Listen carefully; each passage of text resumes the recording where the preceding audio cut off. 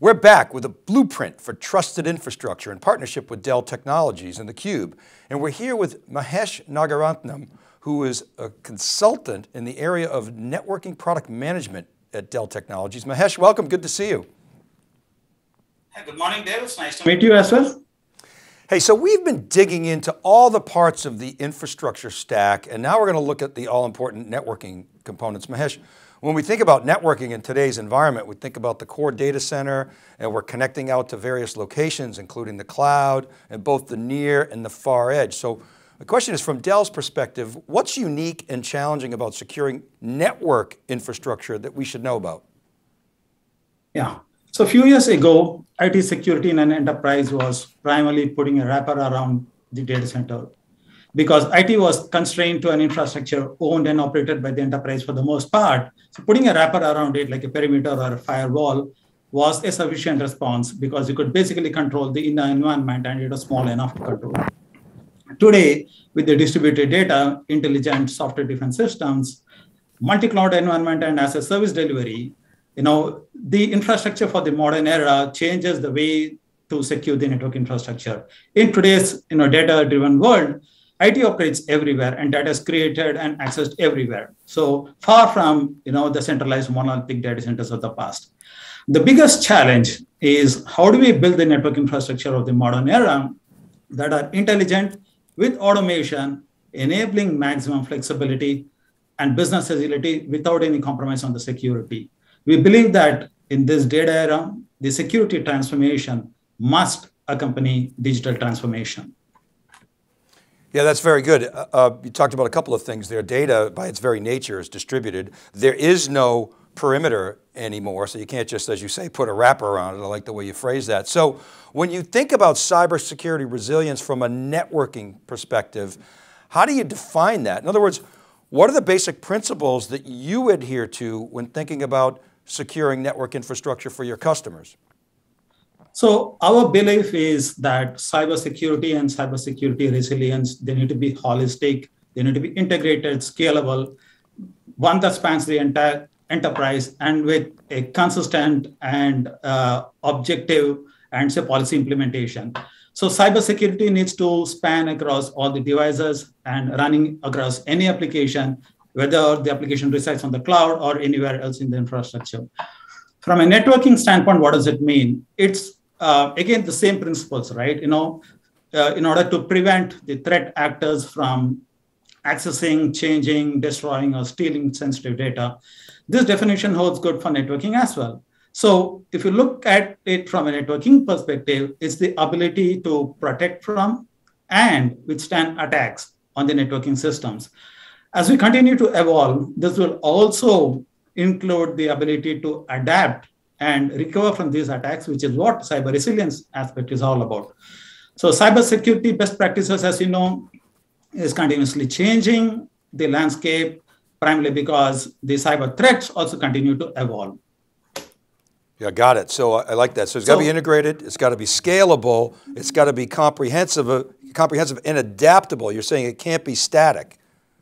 Right, right. So I think, you had a second part of a question, that says, what are the basic principles, when you think about securing network infrastructure? When you're looking at securing the network infrastructure, it revolves around core security capability of the devices that form the network. And what are these security capabilities? These are access control, software integrity, and vulnerability response. When you look at access control, it's to ensure that only the authenticated users are able to access the platform, and they're able to access only the kind of the assets that they're authorized to based on their user level. Now, accessing a network platform like a switch or a router, for example, is typically used for, say, configuration and management of the networking switch. So user access is based on, say, roles for that matter, role-based access control, whether you're a security admin or a network admin or a storage admin. And it's imperative that logging is enabled because any of the change to the configuration is actually logged and monitored as well. Talking about software integrity, it's the ability to ensure that the software that's running on the system has not been compromised. And this is important because it could actually get hold of the system, and you could get undesired results. In terms of say validation of the images, it needs to be done through say digital signature. So it's important that when you're talking about say software integrity, you're ensuring that the platform is not compromised. It's not compromised, and B, that any upgrades that happens to the platform is happening through say validated signature. Okay, and so there's access control, software integrity, and I think you got a third element, which is I think response. But please continue. Yeah. So the third one is about say vulnerability. So we follow the same process that's been followed by the rest of the products within the Dell product family. That's to report or identify any kind of a vulnerability that's being addressed by the Dell product security incident response team. So the networking portfolio is no different. It follows the same process for identification, for triage, and for resolution of these vulnerabilities. And these are addressed either through patches or through new releases via networking software. Yeah, got it. Okay, so I mean, you didn't say zero trust, but when you were talking about access control, you're really talking about access to only those assets that people are authorized to access. I know zero trust sometimes is a buzzword, but you, I think, gave it some clarity there. Software integrity, it's about assurance, validation, your digital signature you mentioned, and that there's been no compromise, and then how you respond to incidents in a standard way that can fit into a security framework. So outstanding description, thank you for that. But then the next question is, how does Dell networking fit into the construct of what we've been talking about, Dell Trusted Infrastructure? Okay, so networking is a key element in the Dell Trusted Infrastructure. It provides the interconnect between the servers and the storage world, and it's part of any data center configuration. For a trusted infrastructure, the network needs to have access control in place where only the authorized personnel are able to make change to the network configuration, and logging of any of those changes is also done through the logging capabilities. Additionally, we should also ensure that the configuration should provide network isolation between, say, the management network and the data traffic network, because they need to be separate and distinct from each other. And furthermore, even if you look at the data traffic network, you have things like say segmentation, isolated segments via VRFs or some micro segmentation via partners. This allows various levels of security for each of those segments. So it's important that the network infrastructure has the ability to provide all these services. From a Dell networking security perspective, right, there are multiple layers of defense, both at the edge and in the network, in the hardware and in the software. And it's essentially, a set of rules and a configuration that's designed to sort of protect the integrity, confidentiality, and accessibility of the network assets. So each network security layer, it implements policies and controls, as I said, including say network segmentation. We do have capabilities of say centralized management, automation, and scalability for that matter. Now, you add all of these things, with the open networking standards or software-defined principles, and you essentially, reach to the point where, you're looking at zero trust network access, which is essentially sort of a building block for increased cloud adoption. If you look at, say, the different pillars of a zero trust architecture, if you look at the device aspect, we do have support for a secure boot, for example. We do have, say, trusted platform, trusted platform modules, TPMs on certain of our products. And, the physical security, plain, simple, old vanilla, port enabled, disable. From a user trust perspective, it's all done via access control based, via role-based access control, and say capability in order to provide, say, remote authentication or things like, say, sticky MAC or MAC learning limit and so on. If you look at, say, a transport and a session trust layer, these are essentially, how do you access, this switch?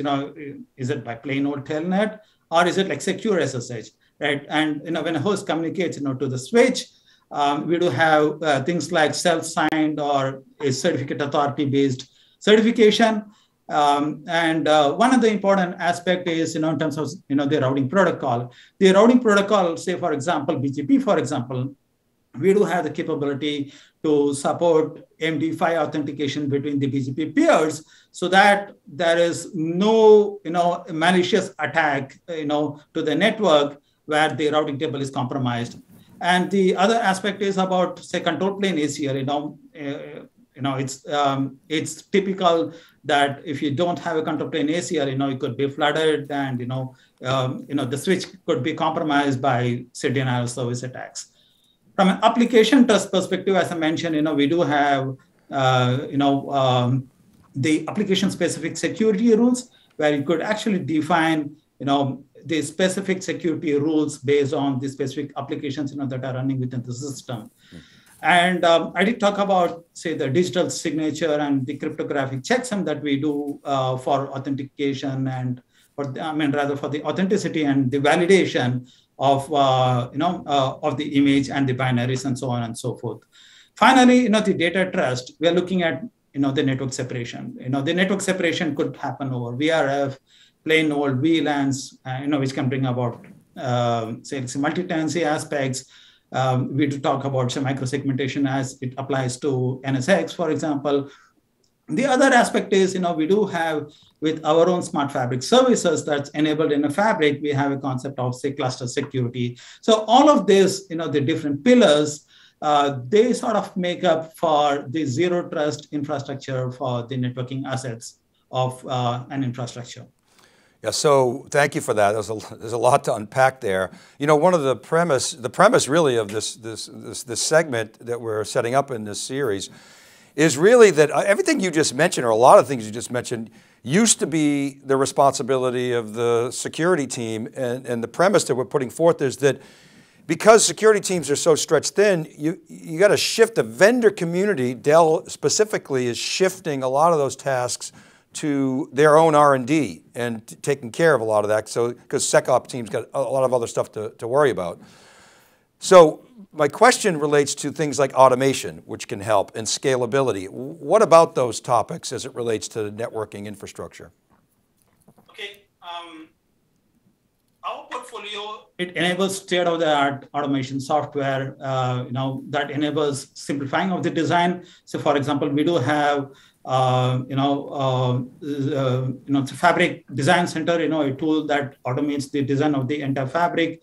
And, from a deployment and, the management of the network infrastructure, there are simplicities, using, like Ansible playbooks for Sonic, for example, or, for a better, say, Dell on Dell story, we do have smart fabric services that can automate the entire fabric, for a storage solution or for, for one of the workloads, for example.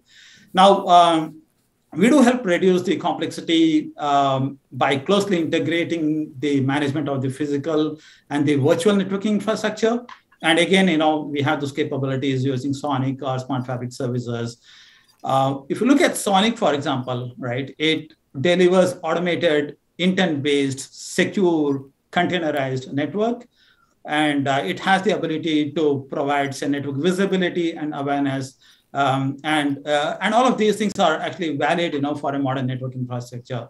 So now, if you look at Sonic, it's the usage of those tools, that are available, within the Sonic NOS is not restricted, just to the data center infrastructure. It's a unified NOS, that's well applicable beyond the data center, right up to the edge. Now, if you look at our NOS from a Smart Fabric OS 10 perspective, as I mentioned, we do have Smart Fabric services, which essentially, simplifies the deployment, day one, day two deployment, expansion plans, and the lifecycle management of our converged infrastructure and hyper-converged infrastructure solutions. And finally, in order to enable, say, zero-touch deployment, we do have, our VEP solution with our SD-WAN capability. So these are, ways by which we bring down the complexity by, enhancing the automation capability using, a singular NOS that can expand from a data center, right to the edge. Great, thank you for that. Last question, real quick, just pitch me. Can you summarize from your point of view, what's the strength of the Dell networking portfolio? Okay, so from a Dell networking portfolio, we support capabilities at multiple layers. As I mentioned, we're talking about the physical security, for example, say disabling of the unused interface, sticky MAC and trusted platform modules are the things that to go after. And when you're talking about, say, secure boot, for example, it delivers the authenticity and the integrity of the OS 10 images at the startup. And secure boot also protects the startup configuration so that the startup configuration file is not compromised. And secure boot also enables the bootloader protection, for example. There is yet another aspect of software image integrity validation, wherein the image is say validated for the digital signature, prior to any upgrade process. And if you're looking at secure access control, we do have things like role-based access control, SSH to the switches, control plane access control that prevents the DOS attacks, and say access control through multi-factor authentication. We do have radius and TechAX for entry control to the network, and things like CAC and PIV support, from a federal perspective.